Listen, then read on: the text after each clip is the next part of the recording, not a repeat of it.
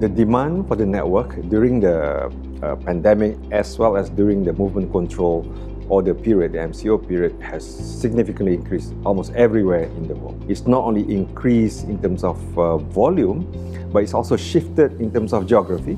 It's shifted also in terms of time.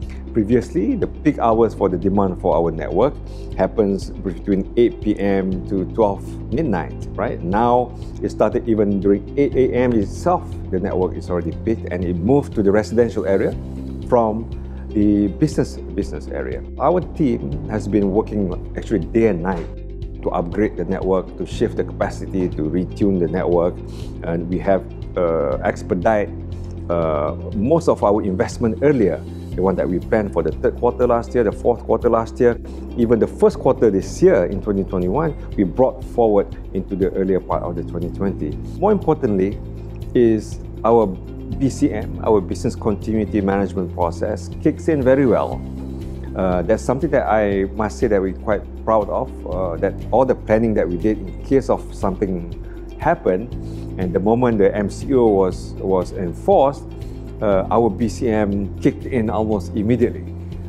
Every morning, I chair a meeting at 8:30 in the morning with 30 or 40 of key management, and we go process team by team, function by function. How do we keep our business going during this period? The online platform that we have, our Celcom Live, actually came out to be very, very useful. We're seeing a surge more than 100% in terms of utilization of the Celcom Live.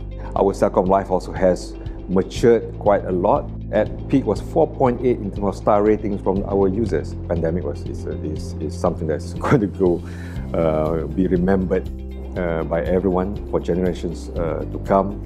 But what Celcom has done and what the team has done, we could be quite proud of, adapting to the new environment, to the new norm, and how we come out even stronger. I can say now that Celcom is a very different organization. Celcom is a much stronger organization. Celcom is much more agile than we were 2-3 years ago.